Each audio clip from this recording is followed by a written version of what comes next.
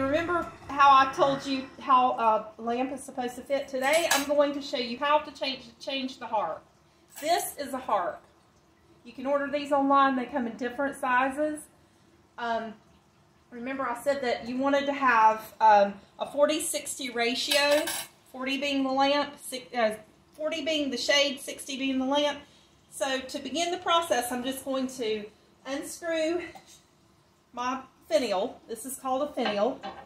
And I'm going to pull the lamp shade off of the lamp. Now I'm going to pinch these together. Pull these little things up here and pinch these together. I don't know what these are called, but those little things, you know. Okay, so I'm going to take my new harp. I'm going to pull these little things up, just like, are you getting that wheel? Okay, and I'm just going to pinch that together and kind of put them in, seat them into those little, oops, it's kind of tricky. Pinch it together, seat them into the little things, and if they drop down over it, I know I'm good. So I'm good. So see how I did that? They just fit into that little thing, they drop down.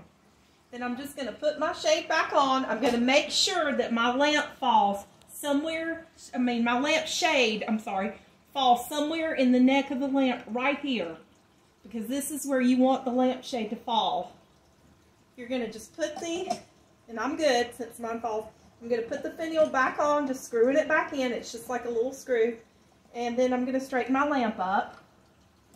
Make sure that it's not one way or the other. And it's good. And then I'm done.